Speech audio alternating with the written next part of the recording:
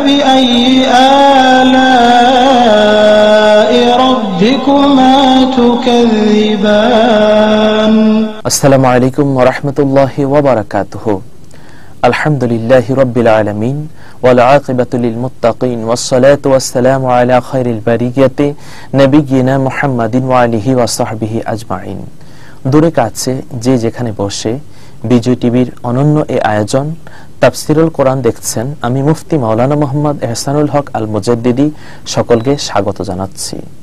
আল্লাহ সুবহানাহু ওয়া তাআলা আমাদেরকে দয়া করে মায়া করে এই সিয়াম দিয়েছেন। দেখতে দেখতে 10টি রমাদান আমাদের থেকে আজ বিদায় নিচ্ছে। রহমতের একেবারে শেষ দশকে শেষ দিনে আমরা আসুন অনুষ্ঠানের শুরুতেই আমরা কোরআনুল কারীমের তেলাওয়াত শুনি। আউযু বিল্লাহি মিনাশ শাইতানির রাজীম বিসমিল্লাহির রহমানির রহিম আলহামদুলিল্লাহি রাব্বিল আলামিন আর রহমানির রহিম মালিকি ইয়াউমিদ্দিন إياك نعبد وإياك نستعين اهدنا الصراط المستقيم صراط الذين أنعمت عليهم غير المغضوب عليهم ولا الضالين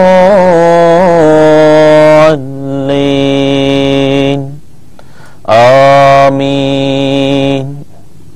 সম্মানিত দর্শক শ্রোতা মণ্ডলী, সূরা আল ফাতিহার তেলাওয়াত আমরা শুনলাম।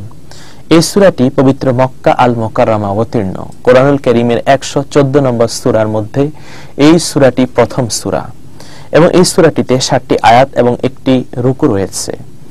এই সূরা আল ফাতিহার অনেকগুলো নাম রয়েছে।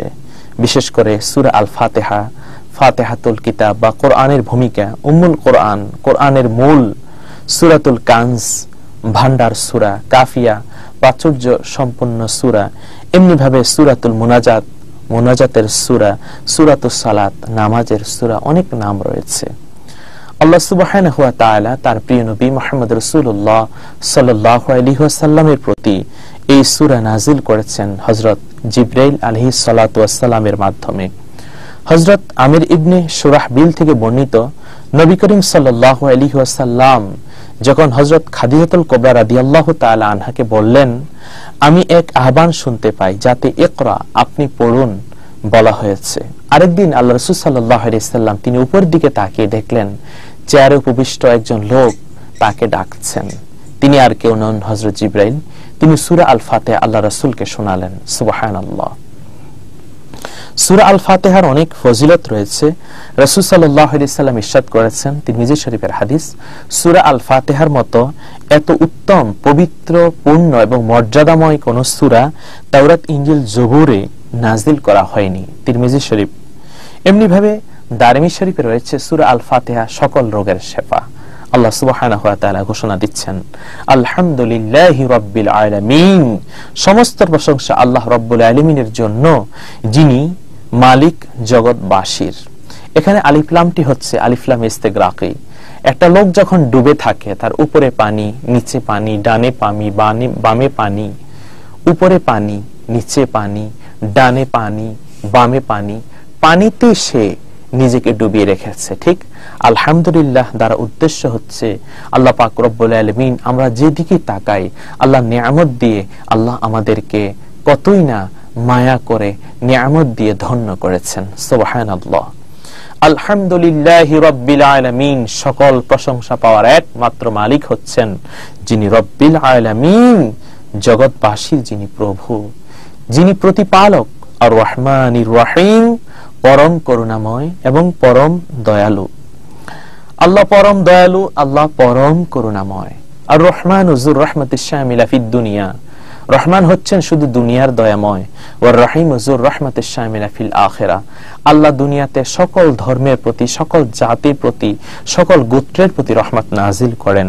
আর রহিম দ্বারা উদ্দেশ্য হচ্ছে যারা আল্লাহকে মানবে, যারা জান্নাতি, তাদেরকে আল্লাহ পাক রব্বুল আলামিন শুধুমাত্র তার দয়া দেখাবেন। এখানে রহিম দ্বারা এটি উদ্দেশ্য। মালিকি ইয়াউমিদ্দিন, আল্লাহ রাব্বুল আলামিন হচ্ছেন বিচার দিবসের মালিক। যেদিন কিয়ামত হয়ে যাবে, হাসর হয়ে যাবে, মিজান হয়ে যাবে, ফুলসিরাত হবে, সেই দিনের মালিক হচ্ছেন এক আল্লাহ। ইয়াকা না'বুদু ওয়া ইয়াকা নাস্তাঈন, আমরা তোমারই ইবাদত করি আল্লাহ গো, আমরা শুধু তোমার কাছে সাহায্য চাই।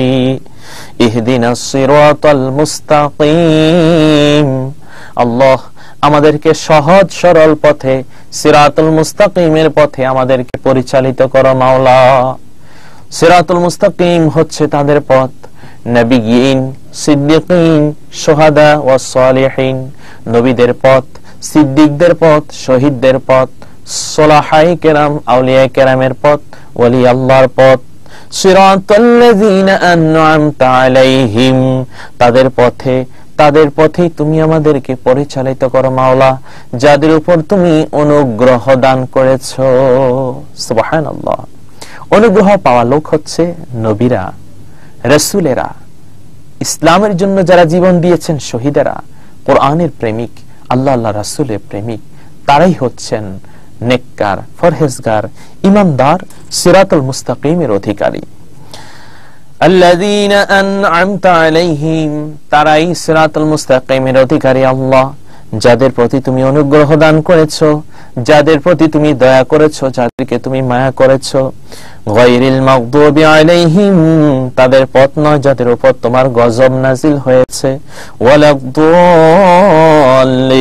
পথভ্রষ্টদের পথ তুমি আমাদেরকে দেখাও না।